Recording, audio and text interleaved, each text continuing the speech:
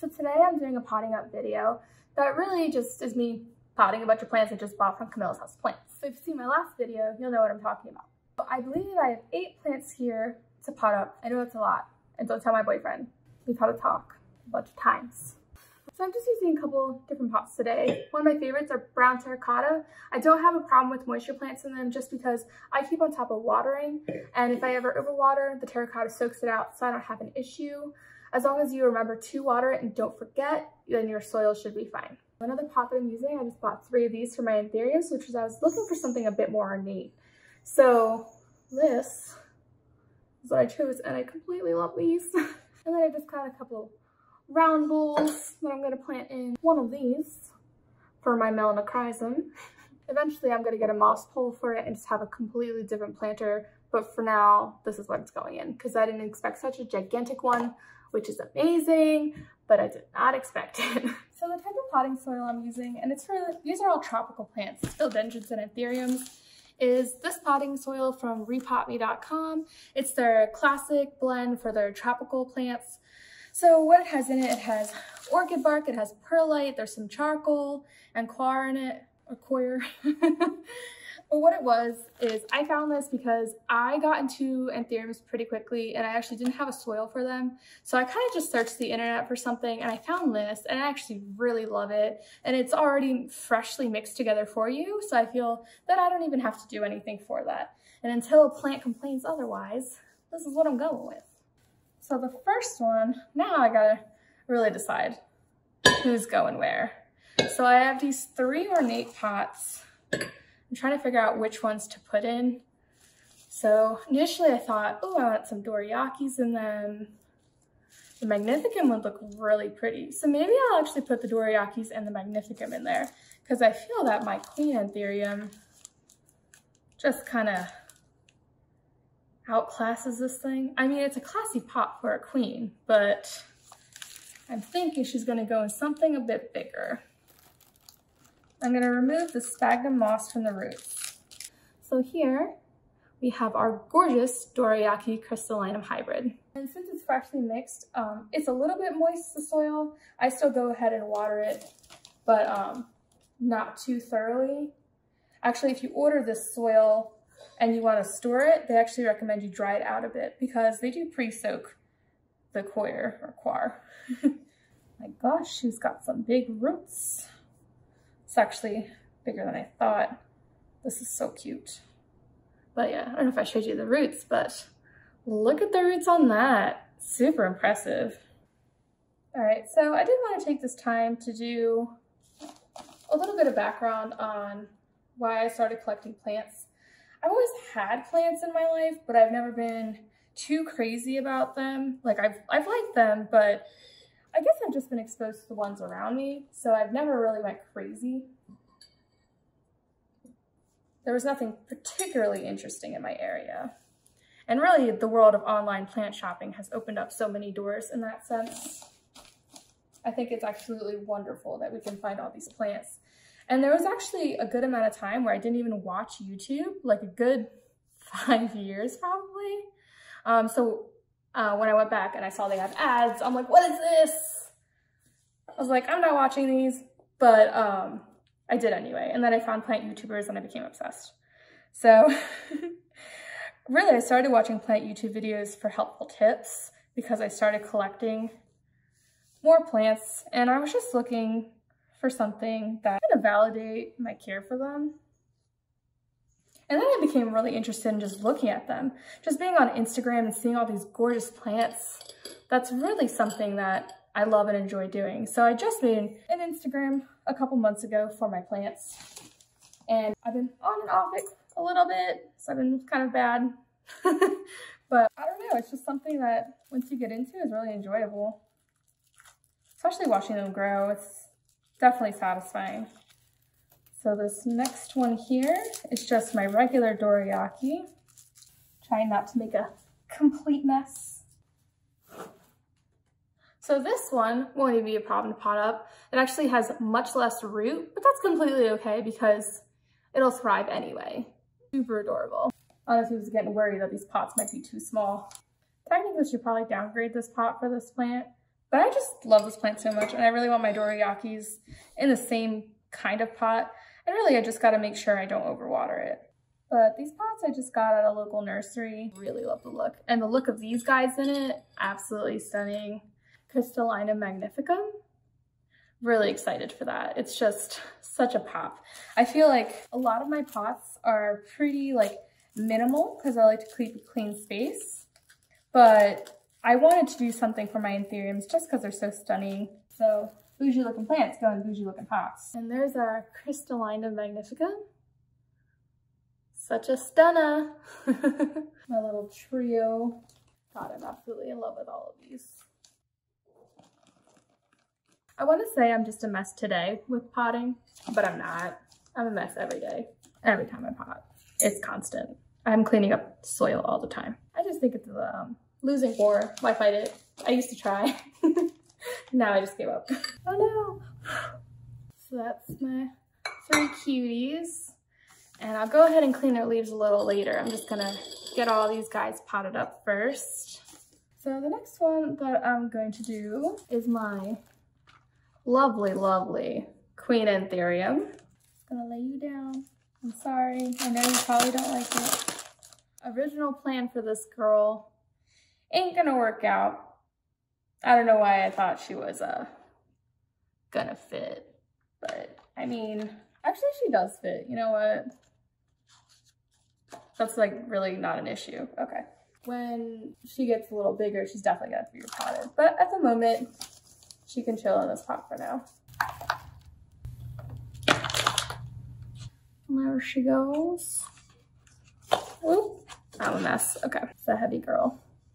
And there she is in her pot. And I have my little guy, my philodendron, the gigas or gigas. See how big your roots are, little guy. I feel like I underestimate them all the time. So actually this guy is more aerial root than root.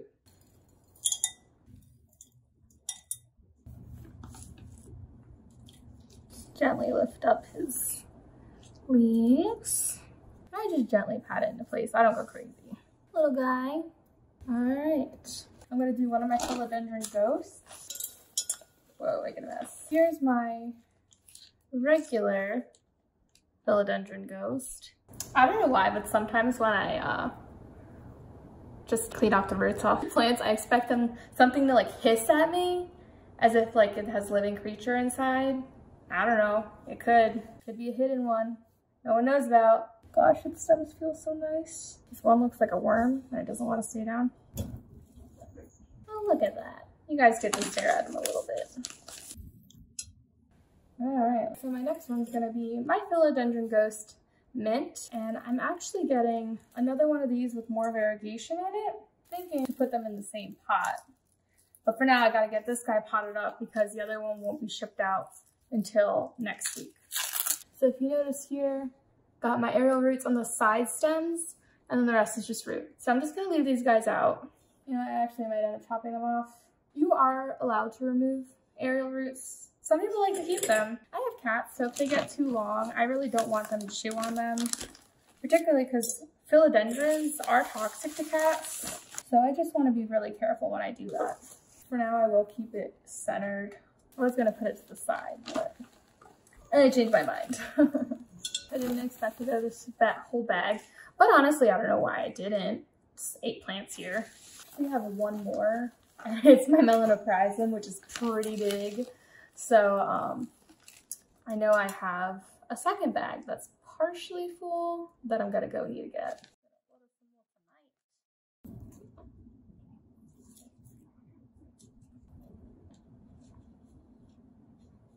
Gosh, isn't that stunning? Absolutely obsessed with this one. Look at it.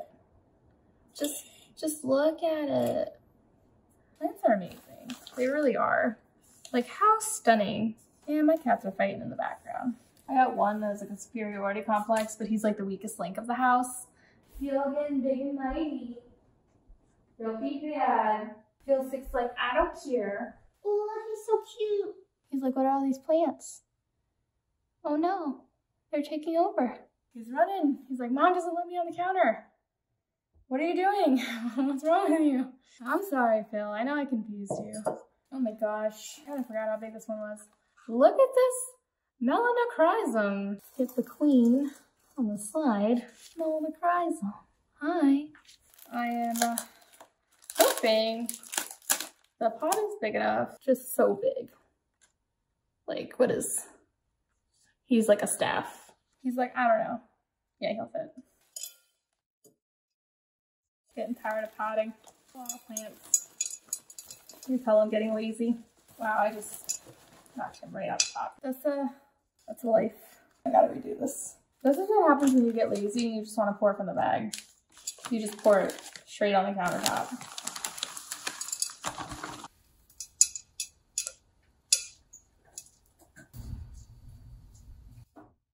Too much, guys. All right, that's it for repotting, and now time to clean the leaves. All right, so this last part of when I get plants is usually just when I clean my leaves. I just make my own mixture of leaf cleaner, and I just add majority water, a couple drops of Castile soap, and then a couple drops of mint. What this does is just help keep pests away, and it cleans the leaves. So what I do is just get a microfiber cloth. It's a gentler touch for them too. And you just take a leaf, and then clean the top side and the underside. Always inspect your plants when you first get them. You really don't want to bring any pests home. And if you do have pests, don't essentially just get rid of the plant, but you want to help treat it and at least quarantine it for a while until those pests are gone. Luckily with this method, I haven't had a real issue. Yes, don't be crazy. And the stuff smells great because you put a couple drops of mint in, so you just got this scent of mint everywhere. It's wonderful.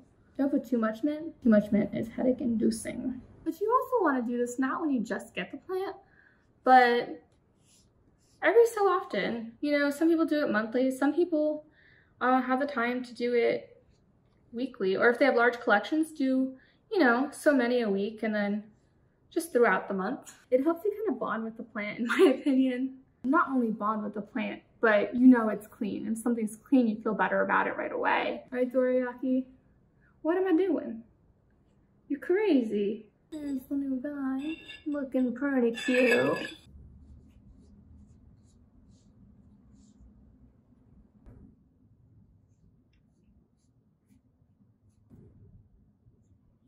These philodendron gigas leaves are extremely delicate. I did not expect that. I feel like I could tear this so easy. It kind of scares me.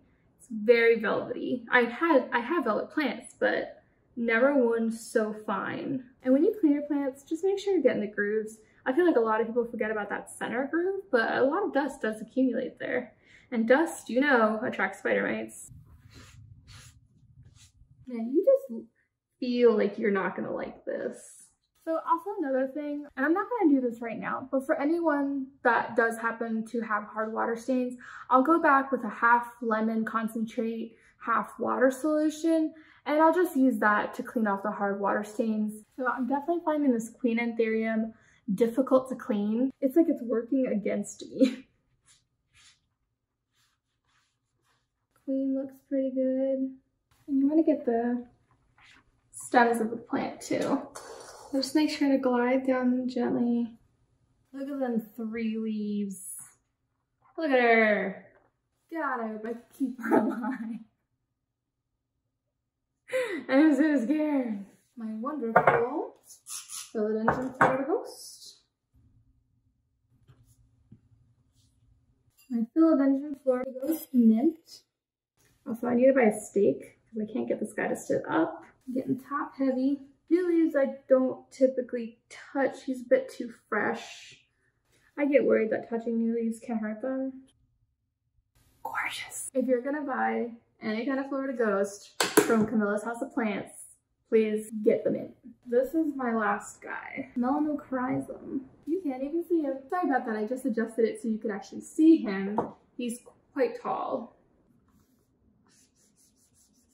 Oh, his backside's so much easier to clean. He's like, feel me and my glossiness. I am majestic. Okay, so that was the last one. So now what I'm going to do is water them all. And what I like to do with new plants is water them in a hydrogen peroxide mix. So I do it 1 part hydrogen peroxide and then 4 parts water. So I just usually use a mason jar. You can use a regular measuring cup, but I feel like I go through too many measuring cups. So get to 1 cup. And what the hydrogen peroxide mixture does is if there's any kind of like fungus gnats or anything like that, it does help to kill them. You need an extreme amount, or at least a decent amount of hydrogen peroxide in order to really hurt the plant. Sorry. And then pour it in my little in my watering can. I'm sorry, I literally forgot the word watering can. That was a thing. And if you hear a bit of a sizzling coming from your soil when you're watering it with this mixture, it's normal. You don't have to be scared. And I always use pots with drainage holes, or at least a nursery pot with a cash pot. Just like my queen here is sitting in hers. That way they're not sitting in water, because that's really like the worst thing you can do for any plant. They don't like to sit in water. Their legs don't like to be wet. Think about it. If you're outside in the rain and your legs are soaked, how happy are you? How happy are you? But yeah, keep them happy, guys. Keep them happy. I'm getting water on my countertop. I just do them till they just strain. Look at these babies. Look at them. I've got the plant fam. So thank you so much for watching. We really appreciate it. So like, comment, or subscribe if you like my video. I'll really appreciate any kind of feedback for future videos. Thank you so much, and it has been a pleasure filming this video again.